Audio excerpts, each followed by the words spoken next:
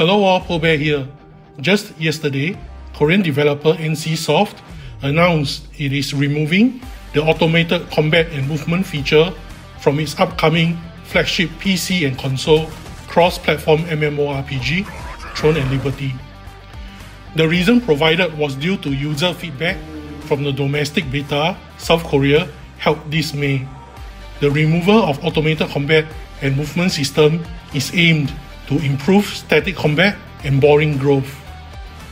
This is also the most requested feature removal from the beta test community, which claim will help improve the game. NCSoft further added that Throne and Liberty is a game where players can immerse themselves in by manipulating content, and upon reflection on this principle, decided to go ahead with the removal. Hence, with the switch to manual controlled combat only, the new version will allow for movement and combat to be executed at the same time. Other new elements include skill shots, which players control the direction and target, increased skills for new players to use, and also reducing the time which players acquire new skills, among others.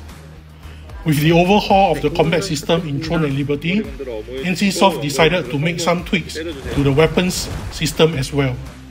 The dual weapon system remains a core feature which will not be touched, but will have a new function which allows for free weapon combinations without restrictions. Passive skills of weapons are said to be adjusted, and also an increase of sources for players to gather material to craft new gears. Other changes for the upcoming new version includes the reduction of monster farming required for character growth, increasing quest experience rewards, expanding party dungeon content, and reducing level up duration to reduce gameplay fatigue.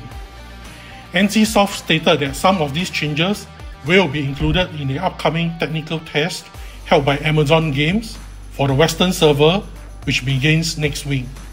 The link to the Western server of Throne and Liberty, published by Amazon Games, can be found in the description box below.